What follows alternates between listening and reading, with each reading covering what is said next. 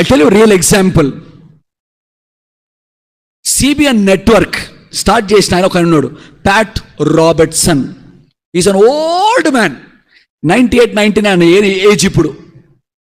98, 99. Is a mighty believer for the lord. బలమైనటువంటి విశ్వాసి. I'm so influenced by his life of prayer. ఆ Pat Robertson, he was claiming a place. ఒక స్థలాన్ని ప్రభు కొరకే కోరుకుంటూ వచ్చినాడు. ఏం జరిగింది తెలిసిన? ఆ స్థలంలో పూర్తిగా చేతబడి చేస్తూ ఉంటారు. బట్ ఈ స్టార్టెడ్ క్లెయిమింగ్, ప్రభువా ఈ స్థలం నుండి ప్రపంచం అంతటికి పరిచర్య వ్యాపించినట్లుగా I'm claiming this land. Serious challenge.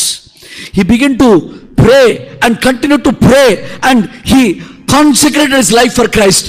దేవుని కొరకే నపుంసకునిగా, దేవుని కొరకే ఒక అపోస్తుడిగా ప్రతిష్ఠించుకొని దేవుని కొరకే ఆ దావుతో ఆ యొక్క పరిచయంలో కొనసాగుతున్నాడు. You know what happened? Today that place is a Christian centre, Christian broadcast network, CBN network అని మీరు చాలా మంది వినుంటారు. It is started by Pat Robertson. One man's commitment has changed millions of lifes. ఒక్క యవనస్తుడు దేవుని కొరకే ప్రతిష్ఠించుకుంటే ప్రపంచపు చరిత్రను తిరిగి రాయటానికి దేవుడు వాడుకుంటాడు. జార్జ్ వర్వర్ యవనస్తుడు, పోర్నోగ్రఫీ అశ్లీలమైనవి చూడటానికి ఎడిక్ట్ అయిపోయినటువంటి యవనస్తుడు. There are so many young people suffering with pornography. అశ్లీలమైన చూడటానికి ఆ ఎడిక్షన్ వచ్చి బయటికి రాలేక అల్లాడిపోతున్న రోజు, ఒకరోజు ఒక మీటింగ్ అటెండ్ అయినప్పుడు God spoke to him. He gave his life to Jesus. యేసు ప్రభు తన జీవితాన్ని అర్పించినాడు. You know what happened? A class room లో అయితే విచ్చలవిడి బ్రతికినాడో, he went to the same classroom. దేవుని కొరకై ప్రతిష్ఠించుకుని యవనస్తులుగా నిలబడినప్పుడు he shared the gospel in the same classroom. 100 people were saved. 100 మంది రక్షణలోకి వచ్చినారు.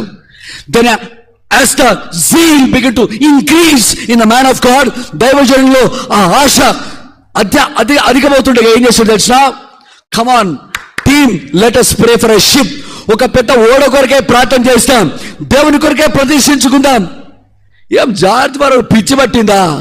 ఎవడైనా ఒక సైకిల్, బైకు, బస్ అంటే ప్రార్థన చేస్తాడు, కానీ ఒక ఓడ కావాలంటాడు ఏంటండి? Nonsense is this. No, God cannot be mocked. Don't challenge the power of God. God is beyond the limitation. దేవునికి ఎటువంటి హద్దుబాటు లేవు. వై షుడ్ ఐ లే ద లిమిటేషన్? ప్రవ్వా ప్రపంచమంతా నేను సువార్త చేయాలా? నాకు ఓడ కావాలా ప్రవ్వా? 6 months they prayed and they prayed and they prayed and they prayed. The ship came. God gave the ship. ఓడను దేవుడు ఇచ్చినాడు. There are no limits for the power of God which God can do. George వర్వర్ ఆయన టెస్టిమనీని ఆయనే share చేసినాడు. Young people, ప్రతిష్ఠించుకున్న బ్రతుకులను దేవుడు ప్రపంచాన్ని మార్చివేయటానికి ఉపయోగించుకుంటాడు. It is a real thing. It's a real thing. I tell you one more thing. Samuel Morrison. These are all real stories.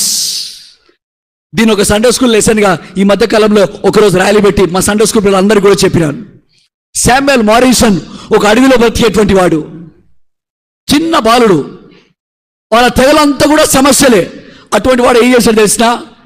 ఒకరోజు అకస్మాత్తుగా పరలోకం నుండి వెలుగు వచ్చి, he has got a great release. ఎందుకంటే తెగల మధ్యలో పోట్లాటలు ఉంటాయి. స్టోరీ అంతా కూడా చెప్పడానికి వీలు పడదు.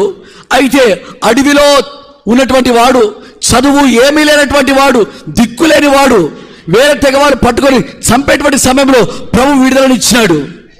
విడుదలనిస్తే ఒక మిశ్రుని కలుసుకున్నాడు. మిశ్రుని కలుసుకున్న తర్వాత ఆశ్చర్యమైన విధంలో తన యొక్క జీవితాన్ని ప్రభుకు అర్పించుకున్నాడు.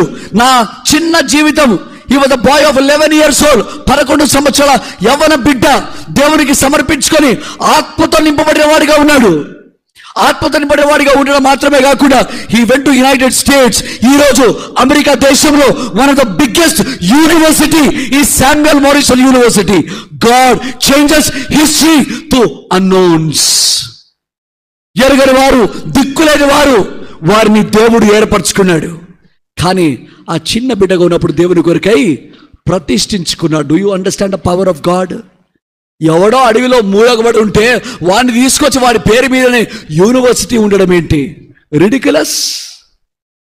But there are no limit for God's power. దేవుని శక్తికి ఎటువంటి హద్దుబాట్లు లేవు. ఓహో యవన జనమా, దేవుడు మిమ్మల్ని ఆయన కొరకే నిలబడాలని ఆశపడుతున్నాడు. నిలబడతావా? విడిచిపెడతావా? అనేక మంది ఇప్పటికే ప్రభు కొరకే నిలిచి ఉండి ప్రభు యొక్క శక్తిని తమ జీవితంలో కనపరుస్తూ వచ్చినారు. ఇంకొక కొంచెం ముందుకు పోదాం.